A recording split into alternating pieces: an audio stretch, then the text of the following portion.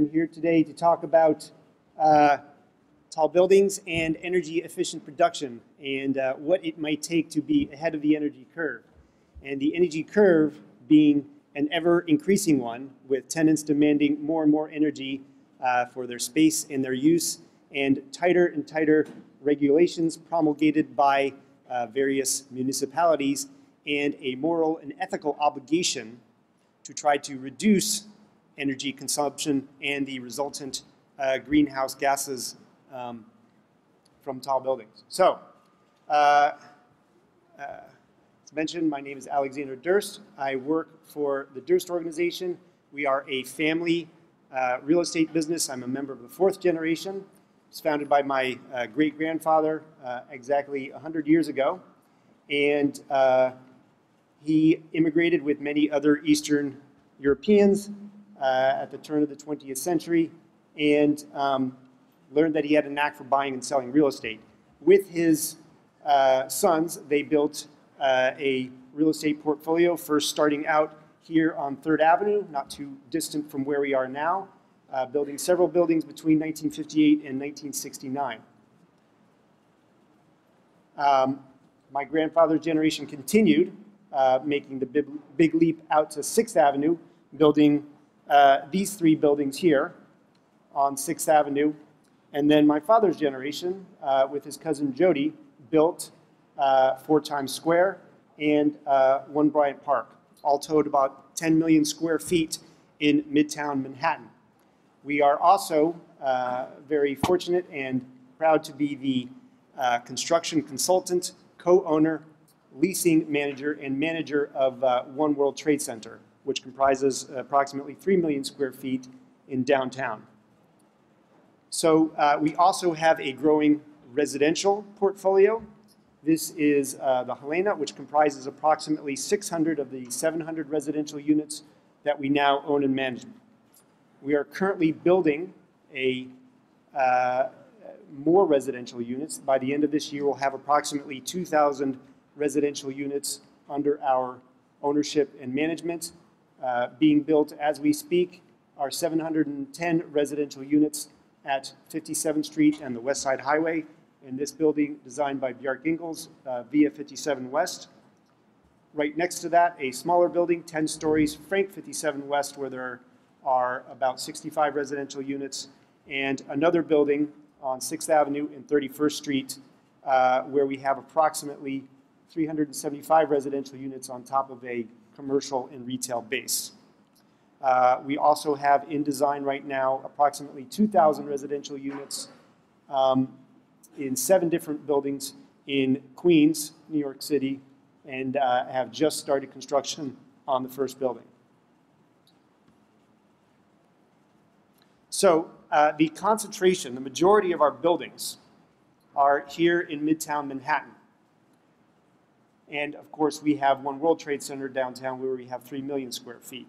So getting back to the topic at hand, energy, if you look at this map distributed by the mayor's office of the city of New York, red areas, dark red areas are those areas where the greatest energy demands are on a per square meter basis.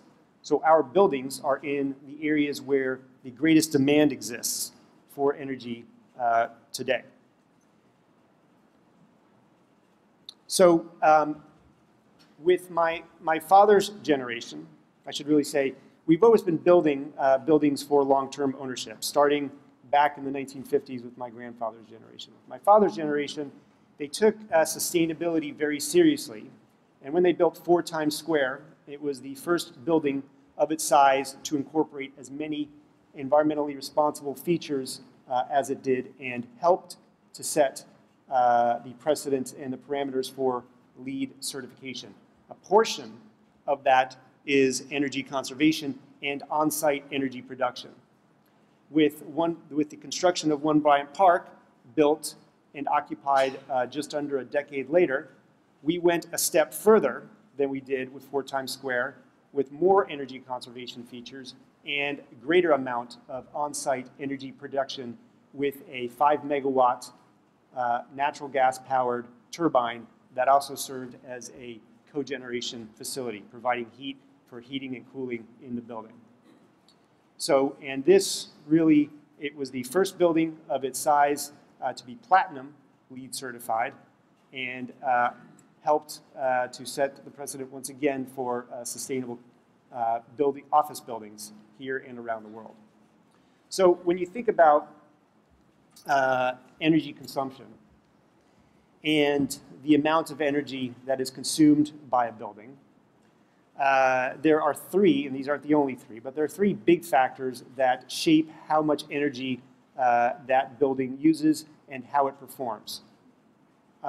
Tenant demand is one very great factor. Regulatory requirements, and then technological capacity.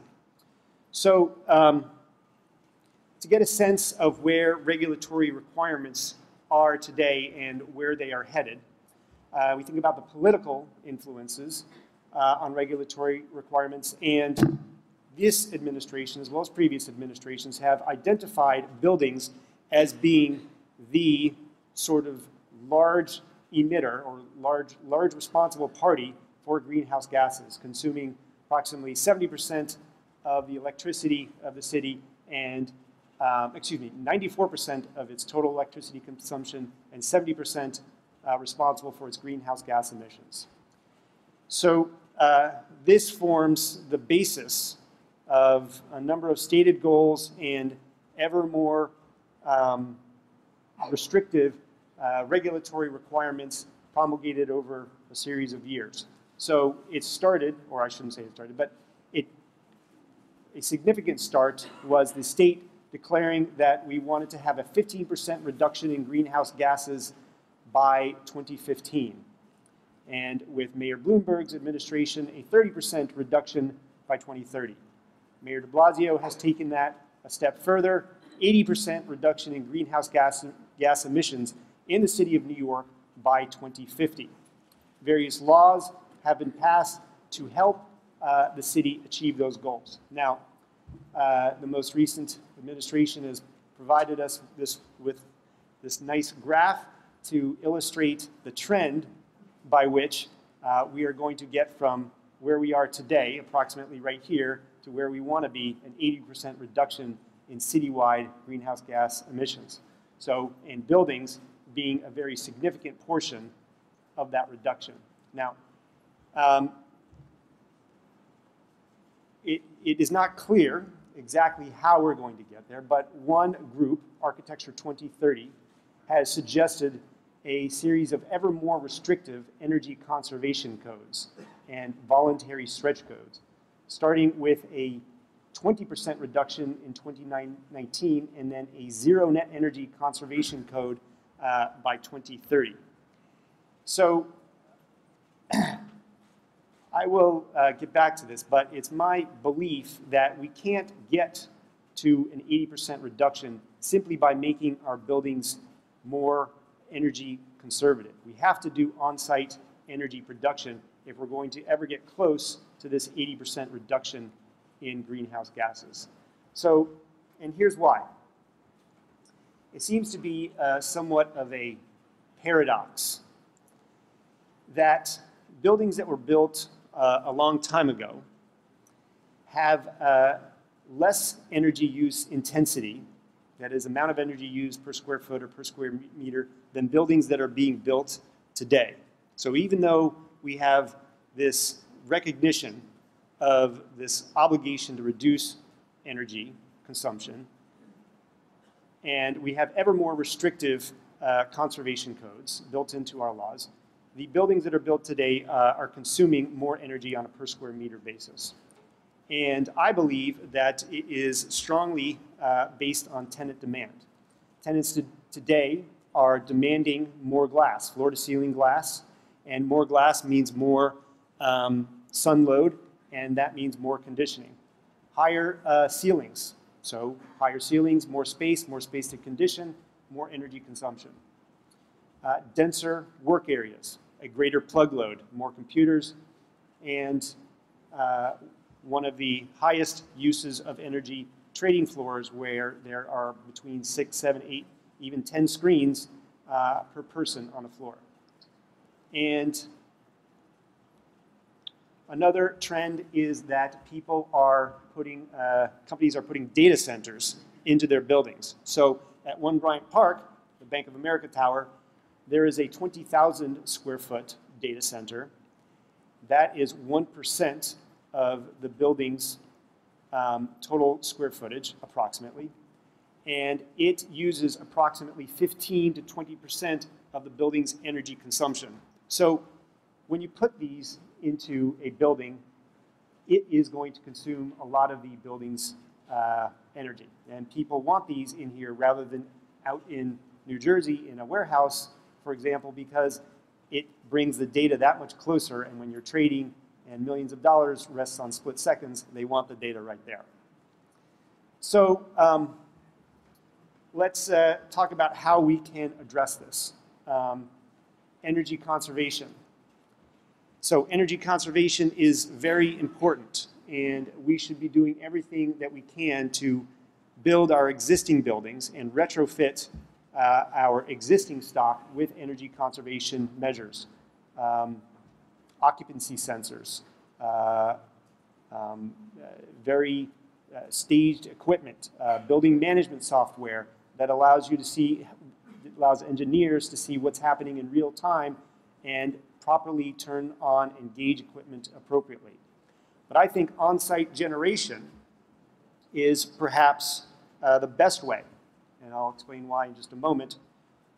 Durst has experience with all of these types of on-site generation. And the only one we haven't actually implemented on a building is wind. We have studied it, but we have not implemented it. And to complement that, energy storage is also good. We have implemented ice storage, which has been done very successfully. We have looked at battery storage. It has not yet been successful enough. You can't compress the energy into small enough space to actually have the current forms of battery storage in buildings. So this is why it is best, this is why we should focus on on-site energy production. When you, if you have a 100-watt bulb in your building and you leave it on for an hour, then you have consumed 100 watt-hours in your building. So that is the site energy. However, if you're plugged into a grid, I know many of you may know this already, but it bears review, it's worth reviewing. If you're plugged into the grid in the United States, it's different for different countries, but if you're plugged into the grid in the United States and you burn, if you turn on that 100-watt bulb for 1 hour, you have actually consumed 300 watt-hours of energy to get that 100 watts per hours to your building. There's so much inefficiency at the production site, whether it's coal or natural gas, and in the transmission that you, on average, are using 3 times as much energy to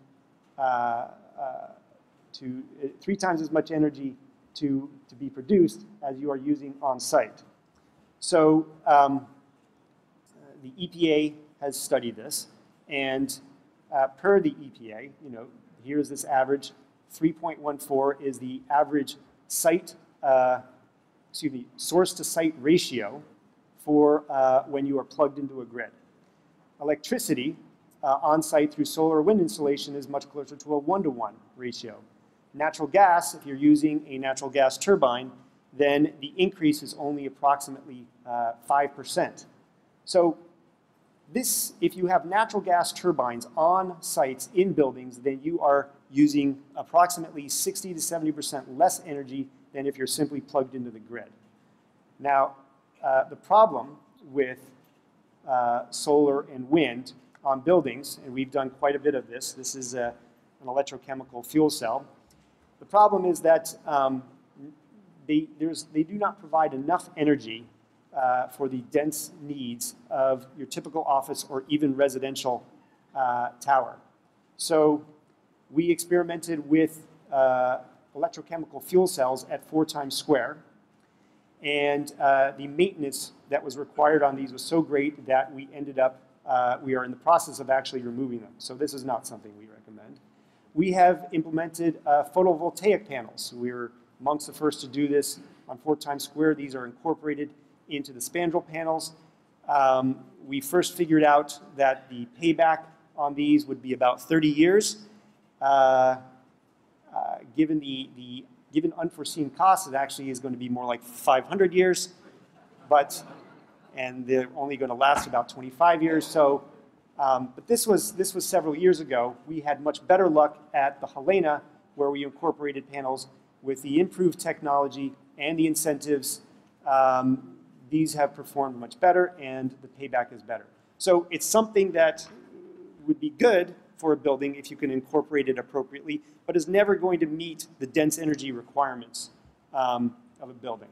So we considered a wind turbine on 1 Bryant Park, but we did not put the wind turbine on because we measured the wind for a year on the existing building, 4 Times Square, using an anemometer, and we discovered that the wind was simply too dirty. It was either dead calm or really strong, and did not provide the type of energy that a building could use. There are also problems with being able to store that energy and then use it at the appropriate time. So we ended up putting a 5 megawatt cogeneration facility into 1 Bryant Park, and we are very, very pleased with this. Now, one thing that we have been criticized for, it was the first LEED Platinum building. We were criticized because it uses so much electricity. Now, again, approximately 15 to 20% of this is used by that data center. These are buildings that were required to report energy usage per local law 84. And these are the selection of buildings that are greater than 1 million square feet and are either office or financial office buildings. So these are our closest competitors. Now, because we use because we use very little off-site energy and we produce energy on site, we are not the greatest user of electricity. We still use quite a bit, but we use less electricity overall, and some of our competitors are using more than us because they are plugged into the grid. Now, if you look at how well we provide that electricity, how efficiently we provide that electricity, we provide it perhaps in this class of buildings, we're perhaps one of the most efficient providers of energy, even though the total energy usage is greater. Said just one more way, here is the energy usage that is used on site in green, these bars right here. So out of these 5 buildings, some of our closest competitors, we use the greatest amount of electricity on site. However, because we produce a lot of it on site, we only use perhaps 50% more, whereas our competitors are using 3 times as much because they are plugged into the grid. Now, it seems like there are a lot of, we're not the only developer in New York City to try to tackle this problem. There are many great developers doing a lot of great things. For example, the Cornell Tech Campus, there'll be a 26-story tall passive house certified building. We're very much looking forward to seeing that happen. We would like to see more people, more developers do on-site cogeneration, but there's a problem. The problem is that when you are, when you have on-site energy and you want to have backup power from the grid, our local public utility will charge you basically an arm and a leg to provide that backup. That rate has increased 14% year over year since we installed the cogeneration facility in 2009. Now, I understand that this is being reviewed. I look forward to seeing this reviewed, and I hope that we get pointed in the right direction and we can see more cogeneration throughout the city. Otherwise, I have to question whether or not New York City will be able to remain ahead of the energy curve. And what we are doing at our Howlett's Point development, where we're developing 2,000 residential units, is we are building a building that will be only have a natural gas interconnect, and will provide all of its own electricity and all of its backup. The increases in technology allow us to do that today. So that concludes my presentation. I thank you for your time.